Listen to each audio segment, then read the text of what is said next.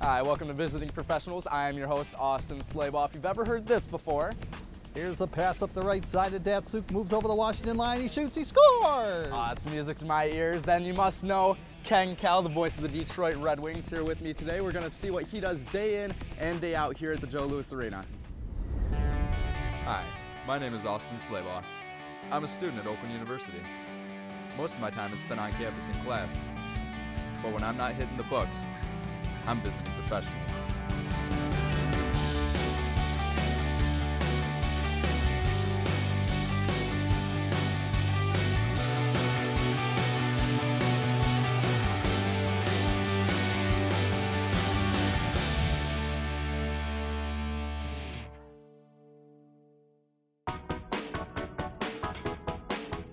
On a crisp fall day in Michigan, I made my way to the legendary Joe Louis Arena in Detroit. The Joe is home to the national hockey team, the Detroit Red Wings. Today, I'm visiting radio broadcaster Ken Kell. Ken has been the play-by-play announcer for the Wings for over 16 seasons and calls each and every game on the radio. Not only does Ken call the games, he also hosts the game day preview segment for DetroitRedWings.com. Once inside the Joe, I made my way to the rink where I was to meet Ken Kell during the Red Wings game day morning skate.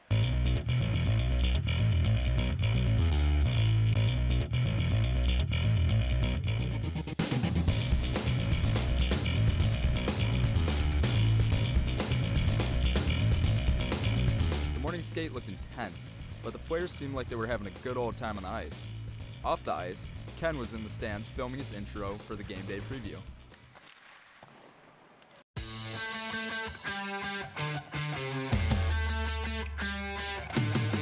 Red Wing fans, Ken Kell for Game Day Preview, presented by Comerica Bank. The Red Wings are back in Hockeytown to face off against Alexander Ovechkin and the Washington Capitals tonight. The Red Wings snapped a two-game skid as they skated to a dramatic 4-3 overtime victory against the Ottawa Senators. Gustav Nyquist, who had a goal and an assist, set up Thomas Tatar's game-winning goal in the extra session. We followed Ken into the Detroit Red Wings locker room where he was busy collecting interview sound bites for the pregame show. There's been tons of chances I've had where I haven't buried and a few open nets, and so if you look at stats and goals, I think I'd like more. After the locker room interviews, Ken met with head coach Jeff Blashill to collect even more sound bites. Jeff, how do you stay professional day in and day out dealing with us in the media? I have lots of respect for the people in the media. They're trying to do their best job, probably like any group of organizations or people. There's some that are great as people and some that aren't great people. Same thing with coaches. So I try to treat the ones that are great people with great respect and handle it that way. For Comerica Bank Game Day Preview, I'm Ken Kell. Enjoy the game. Coming up, I get the opportunity to sit down with the man himself, Ken Kell, and ask him some questions. Then later, we get a tour of the radio booth where I get to sit in with Ken Kell during the game. Here's a break for Detroit. A drive, the Wings score! Power play goal! Detroit on top. When Visiting Professionals continues. You know what, guys? There's a lot of tree branches and dry brush over here. We should probably move the bonfire over there.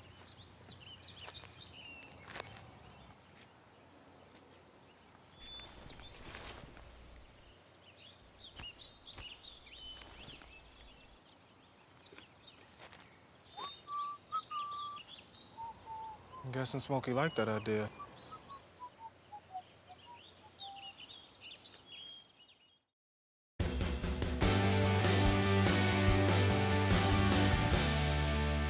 Welcome back to Visiting Professionals. Today, I'm at the Joe Louis Arena visiting Ken Kell, the radio play-by-play broadcaster for the national hockey team, the Detroit Red Wings. I've come here today to ask Ken Kell some important questions about becoming a professional. After Ken was done filming his game day preview for DetroitRedWings.com, I was able to sit down with him and ask him some questions one-on-one. Okay, now I know everybody knows you as the voice of the Detroit Red Wings, and that's how people know you, that's how people hear you, is your voice. Now I have you here and I'm looking at you, and I know everybody at home wants to know, tell me, who's Ken Kell, the person? What do you do? Like, where did you grow up? Are you from Michigan? Yeah, I grew up in the city of Detroit on the west side near the Rouge Park area, and lived here all my life. I'm very fortunate in the fact that not many broadcasters can actually go to college in their own home state and actually call their hometown team. So I've been very fortunate, but grew up here all my life, native Detroiter, enjoy the city, and it's just a great place to be. How did you get interested in broadcasting? When did it ever occur to you that this is what you wanted to do? Well, when I was 10 years old, actually, I always enjoyed hockey, and I'd play in the backyard with a tennis ball and a stick, and I would start mimicking the hockey announcers at the time, Bud Lynch, Bruce Martin, and I would actually tape their games off the radio and television. My dad bought me a tape recorder, one of these small AOA tape recorders, and I would practice. And then I'd go outside and I'd take the tennis ball, and back then it was, how did El Vecchio a shot he scores, and I remember telling my dad one time, I said, Dad, one of these days I want to be the Red Wing announcer. Now, as you go through life, you don't know what direction your life is going to take you, and just so fortunately worked out for me, and here I am today. So everything just worked out. I know, being a 10-year-old boy and talking to your dad and telling him that's a lofty goal, did your dad support you at all? What did he have to say about that when you told him that was your dream and what you wanted to do? Well, he probably thought I was crazy, He said, just let him do what he wants to do, But, everyone has goals and aspirations, I guess, when you're young. And he was always a sports guy, and he enjoyed all sports, football, baseball, hockey. And he really just let me do what I wanted to do, And I think the most important thing that my dad did, Austin, was the fact that, he really gave me my first break by buying me that tape recorder for the first time. So, that started me going in the broadcast world, I guess. And I used to practice all the time, and it was a lot of fun. Did this influence your choice to go to Wayne State growing up, wanting to do broadcasting? Was that a reason why you went there? Well, I had both sisters went to Wayne State, and I figured, well, if they got a good education there, I might as well go to Wayne State too. But actually, I was going to be an undertaker. That's what I went in there for. I had a friend who owned a funeral home. His dad owned a funeral home, and he told me, he says, hey, if you go to school, I'll hire you when you get out. And back then it was a 3-year program, so I figured, well, 3 years, I'm out, at least I'll have a job. But a funny thing happened when I was a freshman. I was walking down the street, and I passed our campus radio station, WAYN. And I looked in, and I always liked radio. I thought it was a fun medium, and I said, I'm going to inquire. So I went up there, and I talked to one of the station managers there, and talked a little bit about how you can get involved in it. And it was kind of a volunteer type thing, but you learned radio as well. So I got in, and the next thing you know, after a year and a half, it came time to declare a major. And I said, I'm having a lot of fun with this radio gig. And I was doing all sorts of things. I was a DJ, I was doing news and sports. And I said, I think I'm going to go in this direction. And I think, I think I'll put the undertaking to the side, and I think I'm going to go into the broadcast route. And again, everything all worked out.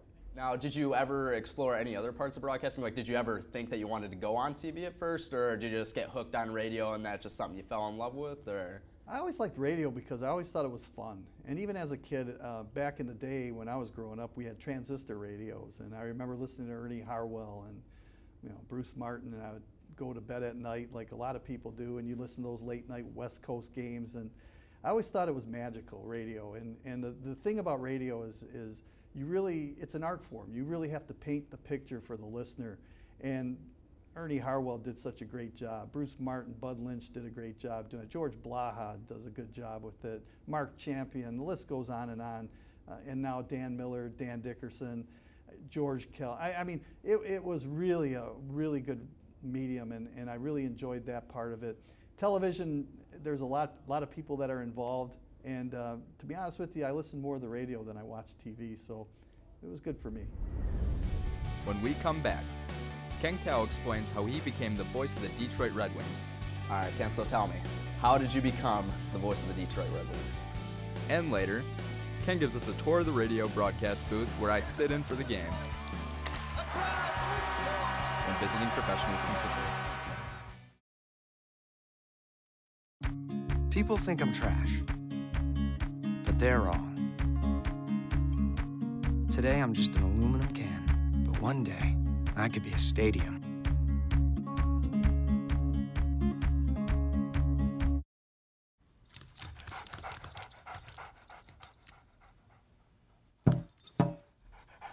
There's a shelter pet who wants to meet you.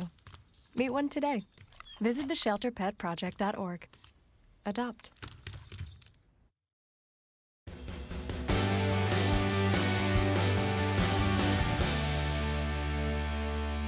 Welcome back to Visiting Professionals.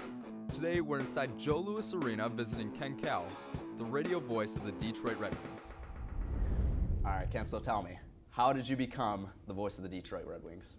There were 350 people that applied for the position, and at the time I was broadcasting University of Michigan hockey for it was my 11th season at Michigan. And when Bruce Martin retired, I didn't think I had a shot, to be honest with you, and I wasn't even going to put my name in the hat. But my analyst for Michigan hockey, his name was Jim Hunt, kept prodding me, and he kept saying, "Aren't you going to submit your tape? You know, you can make it. You know, you're the heir apparent to Bruce Martin." I'm like, you know, you're out of your mind. You know, I said, there's no way they're going to hire a kid out of college, you know, like me, or doing college hockey. So he said, no, put your tape in and give it a shot. So I did. Didn't hear anything, and I figured, well, you know, I didn't figure I was going to get it anyway, right? But then I got a call, and actually I was selling in the medical field. That was my full-time job, and I was doing Michigan part-time, and I was in Indianapolis at a conference, and the Red Wings called and said, "Ken, would you come in for an interview?" And I said, well, yeah, sure, you know. So I think it was a week later I came in and I interviewed with Mr. Illich and his son Atanas, and he listened to my tape. I had a 5-minute demo tape, and he listened to it right there, took some notes, and at the end of the interview he said, "We really like you." He says, "We have to interview a couple more people, but just hang tight." And a week later they offered me the job. And I was the happiest guy in the world. Yeah, I wouldn't doubt it. It sounds like you'd be the happiest guy in the world. Now, you said 350 people applied. What, in your skills, what do you think made you stand out from the other 350 candidates that applied for the job? That's a good question, Austin. I think that at the time, the Red Wings were big into college hockey at the Joe, and I had an extensive college hockey background, so I think that helped me out a little bit. The other thing was just, I think I was ready. I spent 11 years at Michigan. And I remember one time I was at Michigan, and we did a weekly Red Berenson show. And Red and I became really good friends over the years. And he walked into the radio show on a Tuesday night one time, and he said, "Ken," he says, "you're done at Michigan." And I go, "Are you firing me or what?" And he says, "No, no, no." He says, "You're ready for the next step." He said, "I listen to your broadcast, you know, and I think you're ready to go to the next step." He says, "But it's all up to you, you know." So I really didn't think much of it, but when the Red Wing job opened up and I got a little prodding from Jim Hunt, you know, it all worked out. Tell me, now that you're here and you are with the Red Wings, what's some of your responsibilities like on game day? Tell me how you prepare. Well, a lot of people think that you get on the air at 7 o'clock and you do the game, and when you're done, you go home. That's far from the truth. I mean, there's a lot of work involved, and there's a lot of preparation work. And we do 82 regular season games, not counting the preseason and postseason games. And I tell broadcasting students, I say it's like cramming for 82 exams. And basically, I cover the morning skate for both teams, and then prepare in the afternoon and broadcast the game at night. The hard part is preparing for the game. That's where all your studying goes in, your game notes and the league stats, knowing what's going on around the league. And then before the game, I work with my partner, Paul Woods, and we discuss what we want to talk about, what's the game story. But it's a lot of preparing. And the fun part is actually broadcasting the game. Studying, it's like studying for an exam. You know, once you've studied, you're ready for the exam. And so I look at it that way. I say, you know what, do the hard work, and then you have fun with the broadcast. Now, do you study just the Red Wings, or do you study every team in the league? Do you focus just mainly on the Wings, or do you kind of like have to know everything going on with every single team? No, you have to know everything. And you know, a lot of people say, "Oh, you have a statistician feeding your notes." Well, TV does, not radio. We do it all ourselves. It's a two-man crew. It's Paul Woods and me doing the games. Now, what kind of work do you put on like non-game days? Like, what's your schedule like? Do you get off days at all, or is it always you're working 24/7? You're always watching the games. You're always watching Sports Center. Tell me about it. How do you go about it? Well, it can be a grind at times because not only home games, but you're traveling with the team, and there are days where you just don't have days off. I think baseball's tougher. I don't know how guys like Dan Dickerson, Jim Price do it. I mean, 162 games. we're fortunate we do 2 in a row and then we get a day off and maybe do another one. But just a typical week, you have 3 to 4 games. You might play 3 at home, 1 on the road. And then when there's a day off, that's when I do a radio show. So you really don't have a lot of time off during the season. In the postseason you do. You have an opportunity to relax a little bit, slow down. I still have things that I need to do here at the Joe during the summertime. That's another misconception. People think, oh, you got the whole summer off. Summer vacation, right? That's not it. It slows down, but you're still working on the next season. And now with the new arena, we're all involved in that, so that's really exciting too.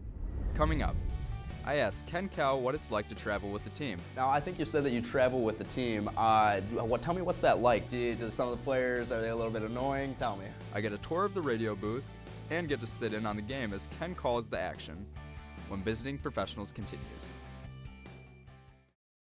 You taught him how to hit a baseball, how to hit a receiver, the strike zone, the net.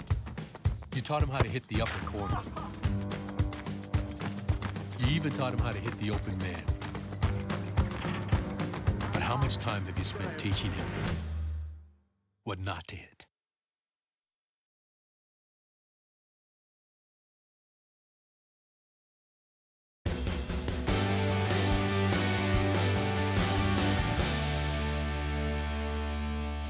Welcome back to Visiting Professionals. Today we're inside the Joe Louis Arena visiting Ken Cal, the radio play-by-play announcer for the Detroit Red Wings. Now, I think you said that you travel with the team. Tell me what's that like? Do some of the players, are they a little bit annoying? Tell me. No, actually they're all good. I've never really known a bad hockey player, to be honest with you. I mean, the guys we have here in Detroit are great. The opposing players I've always talked to, they've been good. There really hasn't been a bad apple, to be honest with you.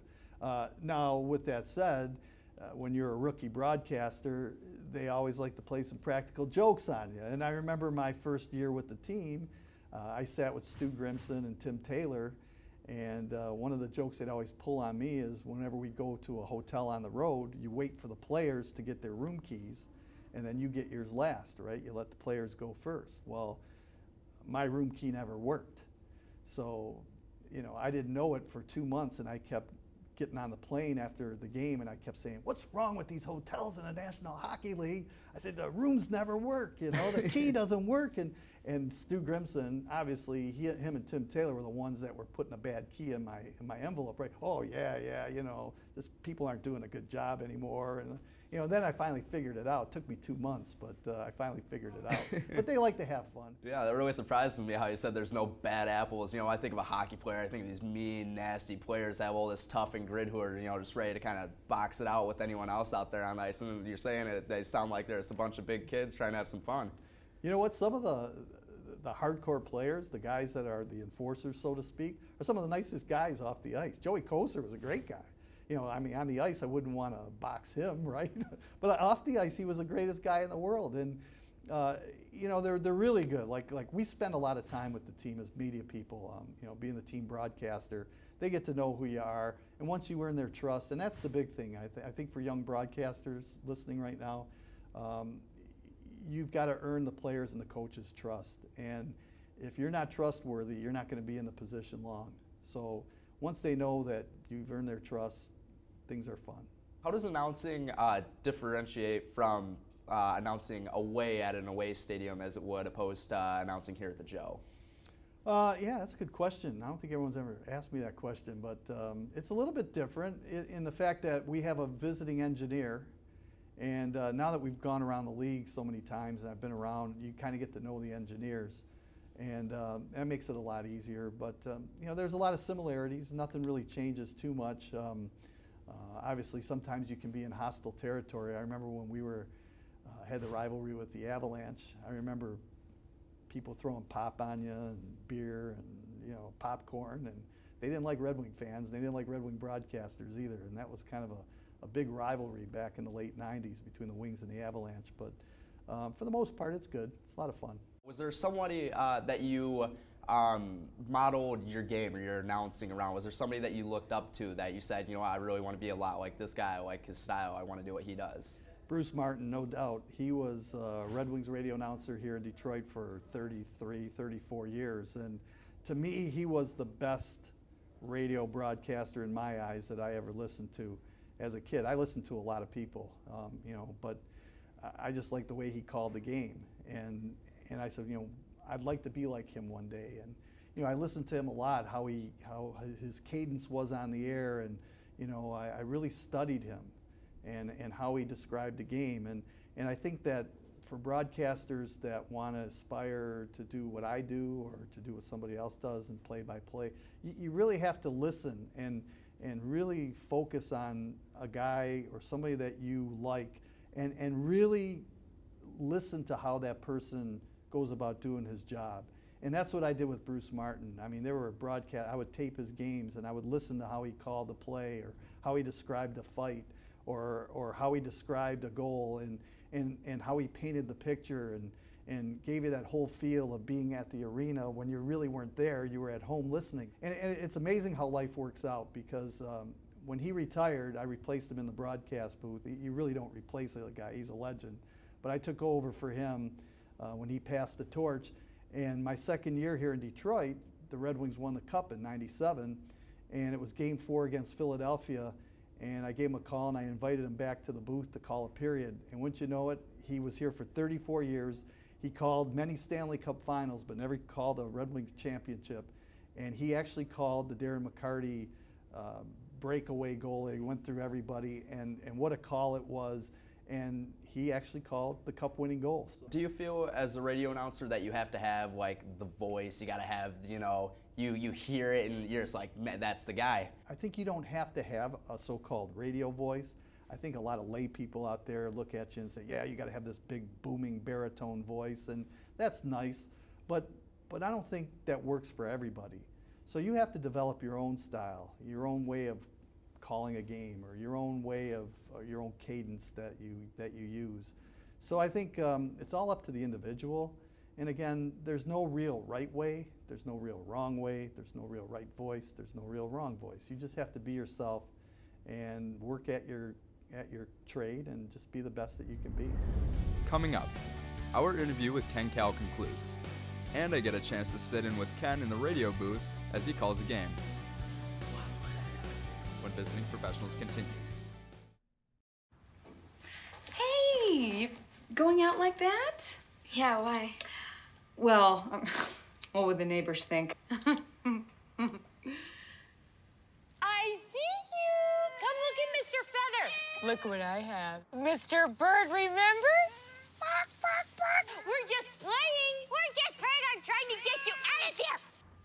Even still. You don't have to be perfect to be a perfect parent. There are thousands of teens in foster care who don't need perfection. They need you.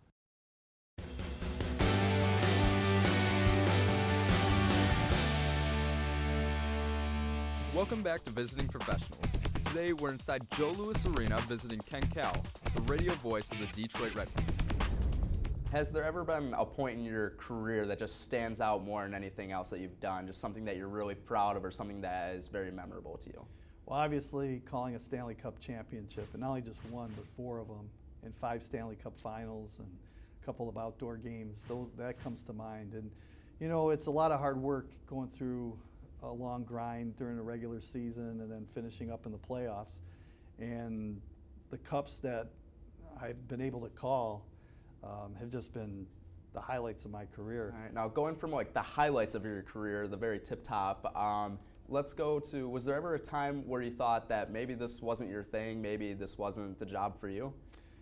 Yeah, way back when I started at Michigan, I actually kind of fell into the position by accident. Nobody at the radio station at WAAM knew anything about hockey, so when the opening came to broadcast Michigan hockey, I was the only guy that knew anything about hockey, although I never called a game in my life. So they gave me the opportunity to do it. And 5 games into the season, I went to my program director, Skip Deagle, and I said, Skip, I go, you better start thinking about somebody else because A, I can't follow the puck, and B, I don't know any of the players, I'm getting them wrong, and I don't think I'm cut out for this. Maybe I should just stick as a music announcer or something like that. And he goes, Ken, I'll be frank with you. He goes, you suck. Just like that. He goes, but the team's not doing too good either. He said, just keep working at it. he says, you know, in time you're going to get better, the team's going to get better, and we're going to have a great product. And so I started thinking like, hey, this guy's got a lot of confidence in me, or he just doesn't have anybody else to do it, right? So I just kept working at it, and you know, he never really let me go away. And so to this day, I thank him a lot, because if he wasn't that persistent with me, I probably wouldn't be in this position that I am right now. Now, what's one solid piece of advice you could give to somebody who's looking at the broadcast field, somebody who's younger, in college, or a 10-year-old at home like you, that is looking up and that's their big aspirations, that's their dreams? I think practice is the key, and you got to continually work at your trade and at your craft. And so if you want to be a radio play-by-play announcer, or like anything in life, whatever profession that you choose, you have to work at it. You've got to practice and practice and practice. And once you make it, in my case, the National Hockey League, you just can't say, okay, I'm here. You still have to practice. Before heading upstairs to the radio booth, Ken Cal showed me his office, where he creates a game day line chart for his play-by-play duties. There's no real right way to do a line chart. You can ask 30 or 60 different broadcasters around the National Hockey League, radio or television, and they all have a different system of how they prepare for a game. The way I use my line chart is I have my forwards and my defensemen and my goaltenders. And I go from lowest number to highest number. And the trick for me is if I get stuck on a player's number, if it's a high number, let's say it's 83, I can take a quick look down, I know it's Jay Beagle. So, you know, a lot of people go by lines and the line combinations. For me, it's easier to go in numerical order by lowest to highest. That's just the trick that works for me. And here is our radio booth right here. This is where the magic happens. This is our view of the game right here. Logo at center, lifts it across the line to Advocator, busting down the left side. He moves in, drives the shot, and Holtby came up. Here's a break for Detroit. A drive, the Wings score! Power play goal! Detroit on top, 1-0. Now, I got one last question here before we wrap things up. Do you think this is the best job in the world? It's the greatest. I can tell you it's the best, yeah. I mean, I wouldn't want to do anything else with my life. And I've been very fortunate that I've been doing this now for 21 years. You know, I still hope to have some great memories and perhaps call some more Stanley Cup championships down the road. I'm looking forward to the new arena and being a part of that. And I just want to be here for a long, long time. And it is amazing. The people you meet, not only the players, the coaches, but the people that work at the Joe Louis Arena. Mr. and Mrs. Ilitch and the Ilitch family have been terrific. They've allowed me to have success in what I do. And you know, it's just been a lot of fun. And I don't call it work. You know, I mentioned about putting in the long hours, and yeah, time does fly by, and you do have to work hard. But on the other hand, I can't think of anything else that you can get paid for and see games and see some great players that we've seen over the years and just have a lot of fun doing it. Well, that's all we have for you today on Visiting Professionals. I'd like to give a special thanks to Ken Cal, and I hope you enjoyed our visit here at the Joe Louis Arena. Once again, I'm Austin Slabough, signing off.